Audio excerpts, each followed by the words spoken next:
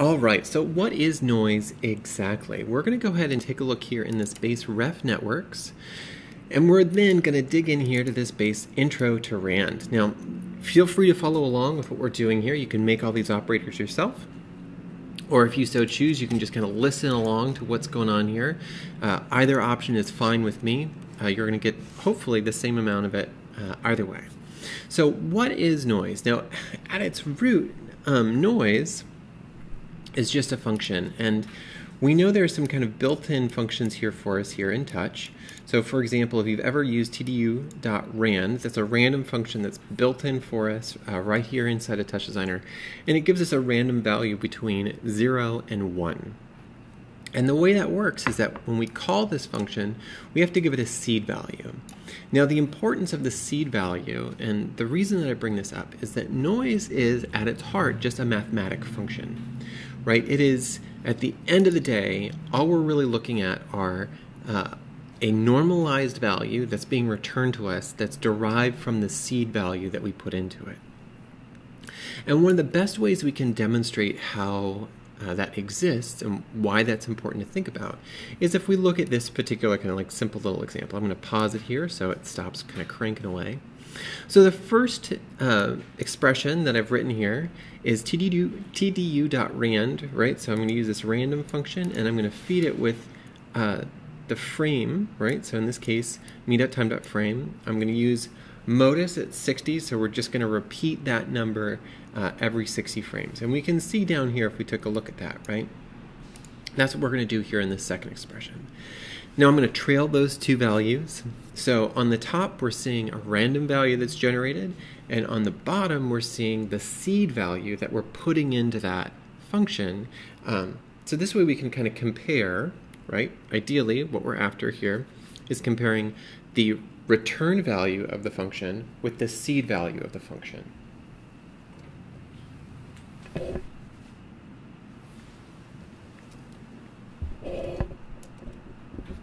Now, the reason that's important, and the reason that we care about that, is it's going to help us kind of suss out some of the details here of what's going on.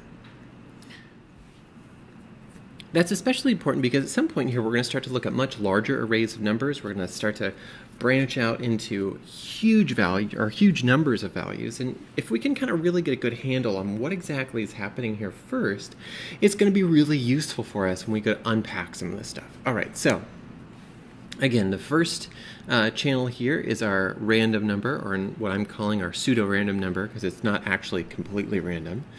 And then the value underneath is the seed value that we're putting into that function. Okay, so, you know, great, wonderful. We can see here that we repeat values. That's nice, right? We can see that we're going to count down here from 0 to 60, right?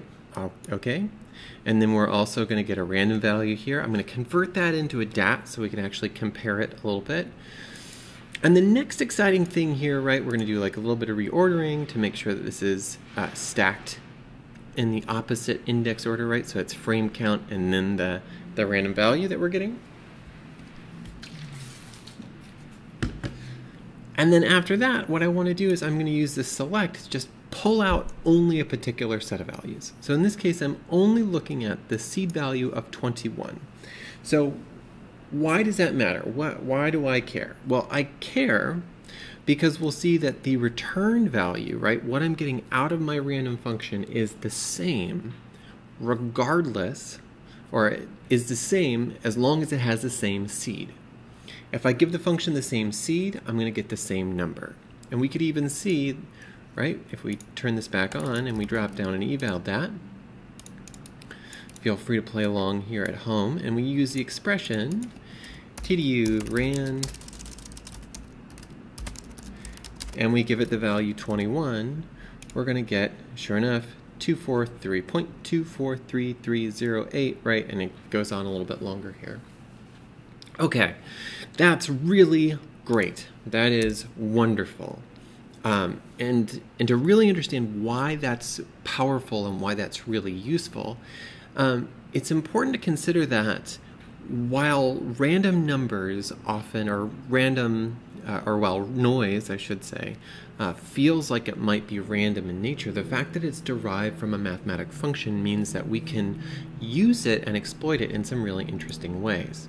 And the reason I bring that up is if we go up a layer in our network and then take a look at this thing, seeds, we'll see here that we have a few different things that we're kind of pulling apart here. All right, so I've got a constant, right? Here's my 0 value.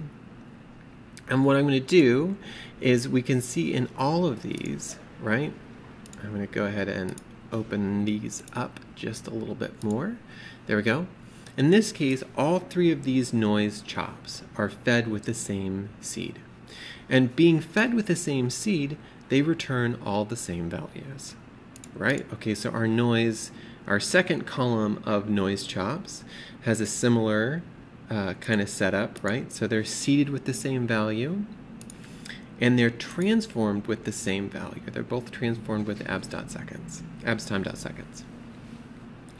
And again, the reason this becomes really powerful and useful to know is that when you've got a big distributed network, right? Let's say that you're doing something where you've got, I don't know, 10 or 15 or 100 machines that have to run your network that are spread out, you know, hither and thither. Knowing that as long as your chops, tops, sops are fed with the same seed value and with the same transformation in terms of time, we're going to see the same numbers come out of them. That's really incredibly useful and powerful. We could take a look here, right? We can see that if we seed these with slightly different values, in this case +1, +2, +3, these noise chops, right, with all the other parameters the same, are different because their seed value is different. Now this holds true also with tops, right? We can see the same behavior here in tops. In this case, this is a similar setup where our translate value is changing over time, but our seed value is all the same here in this middle column. And in our end column, this is where our seed value is different across all of our tops. We can also see the same thing happen here with SOPs, right? The same exact principles hold, where as long as you have the same seed value and the same transform over time value, your SOPs are going to behave the same way. Now, it might feel like we're belaboring that point a little bit, but the important thing to kind of wrestle with and hold on to here in all of this is that noise, right? The thing that we kind of imagine as being a completely random event is actually shaped by mathematics. And what we can do is we can exploit some of those properties to make sure that we've got nice uniformity across a bunch of distributed machines. We can make sure that we've got uniformity across networks. We've got all sorts of ways that we might take advantage of that and use that in ways that are going to be really valuable and powerful for us. So that's a little bit to kind of construct what's going on here and contextualize how noise works at its kind of most fundamental level. And what we're going to do next is we're going to look at how we might use some of that in practice. So we're going to back out of our network here. We're going to come back to this ref network here at one point. But for now, what we're going to do is we're going to go ahead and dive into session 1, and we're going to start here.